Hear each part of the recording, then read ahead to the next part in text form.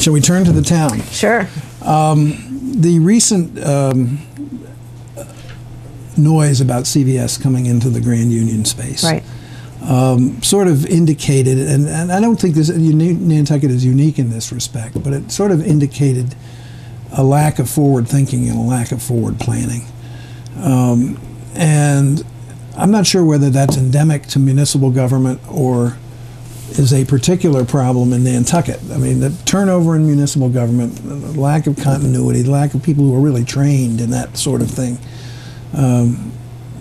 may be an issue, but I've just wondered what your thoughts are on this and how, if at all, Nantucket could do better in trying to anticipate some of the things that are happening and changing, impacting the environment of the island.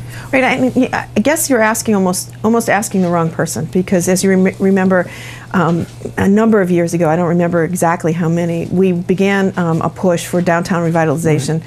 From me, organized the committee, very concerned about that whole footprint down there, and we went through a lot of work with a lot of great stakeholders, individuals, came up with a plan that was not intended necessarily as a, I know there was a lot of pushback on sort of the architectural features, but ultimately the plan had... Are you talking about downtown revitalization, or are you talking about Wilkes Square? Well, Wilkes Square came out of the Downtown Revitalization Committee, so the two are kind of linked in my mind. The Wilkes Square proposal, like I said, may have had some, issues in terms of how people saw it, but what we did there I thought was pretty remarkable for municipal thinking, frankly, and what we did there was to ask questions about zoning, knowing that we don't own the property. I mean, it's one thing for the town to get in front of issues where they are actually they're the owner or they're sort of the stakeholder, but when we talk about a tract of property like the N-Grid property, Grand Union property, where we're not the owner, we have to do things creatively that says to the owner, let's make this in your interest and in the town's interest to take a certain course. And we did come up with some plan there that integrated things like zoning changes, streamlined zoning, things of that nature that would have made it attractive for a developer to say, okay, maybe a piece of public space is also critical here, or if you want to have some say over what actually functionally goes in here, do we have too many restaurants? We ask those questions. Do we have too many, facilities, retail facilities, things of that nature, and how are we going to balance some of our issues? Unfortunately, in my opinion, the whole process got a bit hijacked by the whole concept of the parking garage. And while we tried really hard to keep one model being with the garage and one without, the parking option then took on a life of its own. There was a town meeting article, there was a lot of energy from a certain quarter that said this is just a Trojan horse for a parking garage, and which it wasn't. And unfortunately in that case, when it came to the Board of Selectmen, it was not given the energy it needed to go on and to keep on top of. As far as the committee was a short-term committee, it was put in place to take a look at this. The other recommendation of the committee was to look at the business improvement district as an option.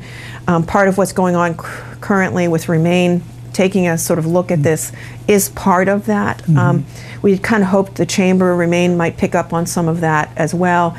There's a lot of leadership need as far as the town's concerned that is not necessarily just municipality, and one needs to look at the chamber. But who in the town was sort of responsible for, or is responsible for, moving the Wilkes Square project forward, or some project in that neighborhood? Well, I can assure you right now, Andrew Worse and I are back at it. So the issue with CVS gave renewed energy to turning around and saying, okay, we're shaking this off, we're dusting it off, we're going back to the discussions of what can happen here.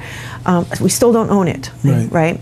But we want to talk about a couple of things. One, there's been some consideration by the planning board to look at taking our for lack of a better word, non-chain store provision and strengthening it, which I think is very important. We sort of learned a lesson. The other thing we're looking at, Andrew and I at least, are starting to talk about is some of the recommendations that came forward with respect to zoning, talking with the owners about possibly what can we do as a town down there to have you sit at a table with us. The tank farm is a big issue, and we'll be having a meeting on Tuesday of next week about the industrial property out at the airport. And key to that for me is getting the tank farm out of the Winthrop property. So again, making it much more attractive for Winthrop to sort of deal with us, talk to us about things they may do for the town. So, is there any way that the tank farm in downtown can in essence be shut down? The tank, with the tank farm?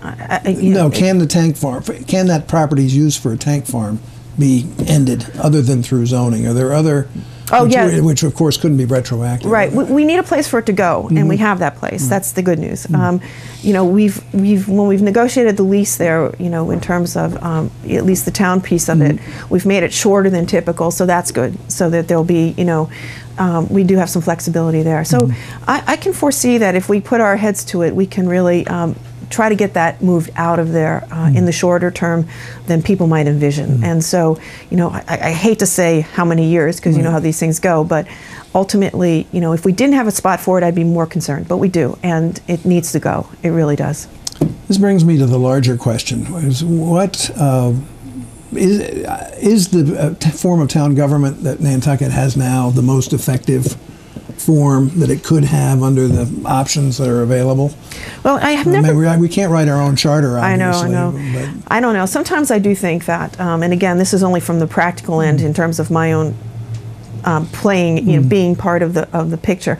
I've not been part of the, you know, the studies and the different committees that have looked at this, but you know, you can envision that a mayor would be, you know, a sort of form of government that might be down the road, not too far. I mean, if you talk to Libby Gibson and you talk to Greg Tiven, you know, they are painfully aware of how different the town is today, for instance, than it was even 5 years ago, certainly 10 years ago. And, you know, as we become more complicated, depending on, you know, the kinds of issues that we have to deal with, we have made the move towards a town manager, which I think is a key thing. And that to me is a step towards, you know, maybe a consideration of a different form.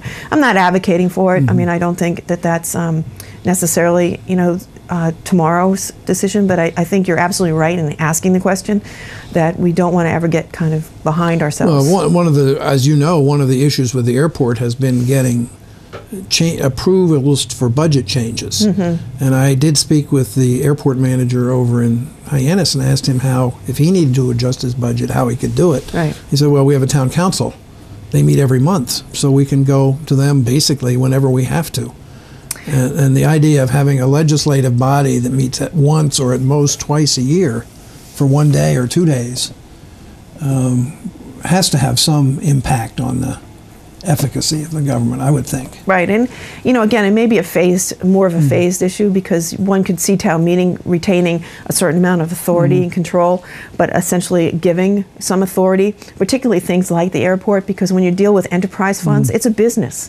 How can you run a business? I mean, it's different than a municipality. That's right? what we've been asking. Exactly. How can you run a business with that kind of you know, incapacity, decision making happening the way it does?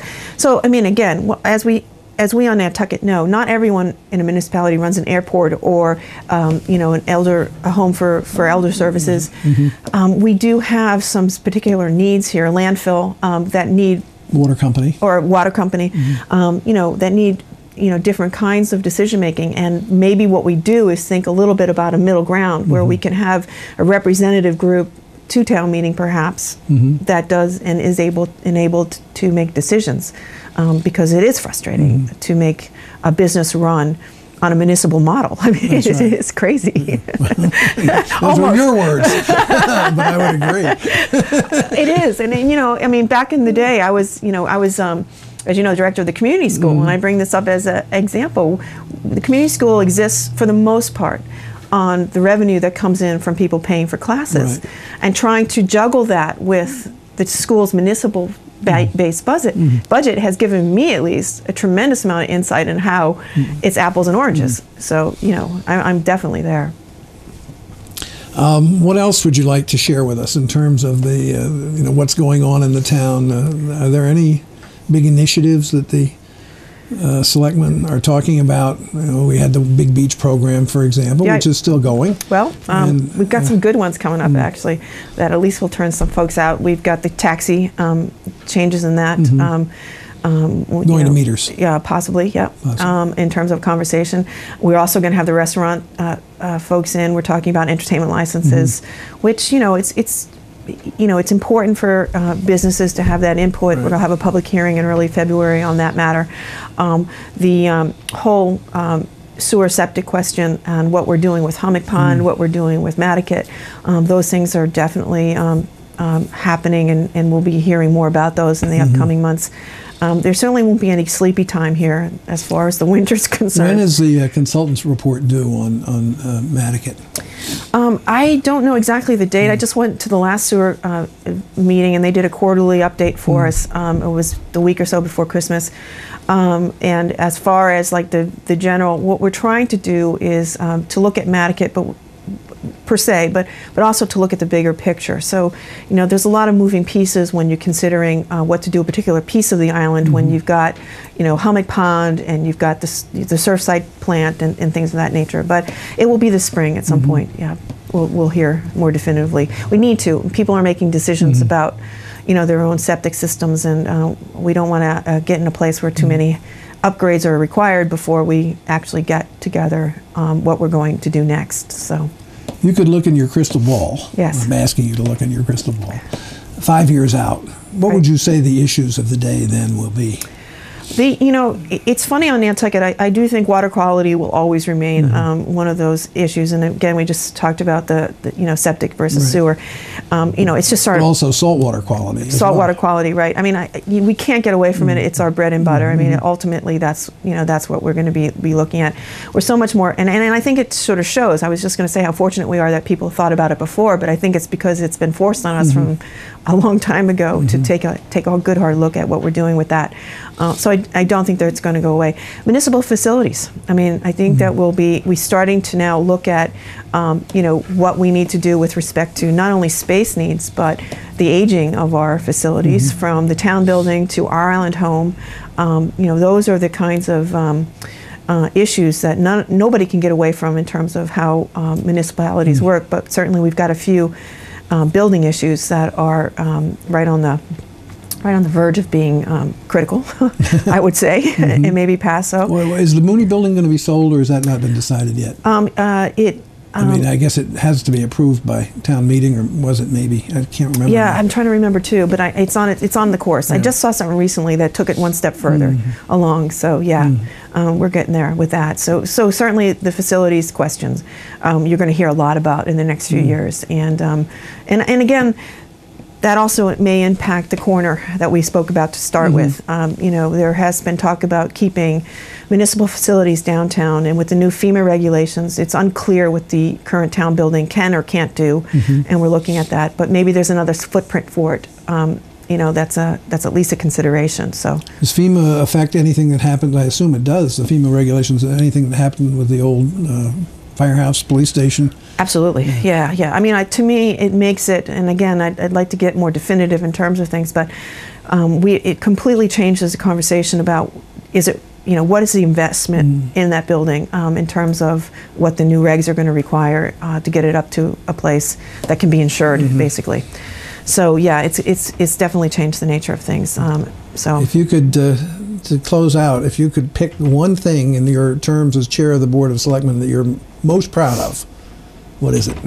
That's funny. I have been very interested in a lot of different issues, but I think one of the most fundamental things that I made as a goal and accomplished that touches basically every aspect of the town was putting out to bid the town council position. And ultimately, I know it was controversial at the time, and I'm not disparaging any group, but I do think that what we have in terms of council right now is very important in terms of cost savings across the board in litigation and support. It's one of those areas where, you're never going to wave a flag about, because it's so integrated that it doesn't pop necessarily as far as a cost issue or a quality issue is concerned. But I believe, and I'm proud to say, that I've seen, at least in my opinion, a real upgrade in the quality of our advice, but also in the cost, in terms of being more manageable. So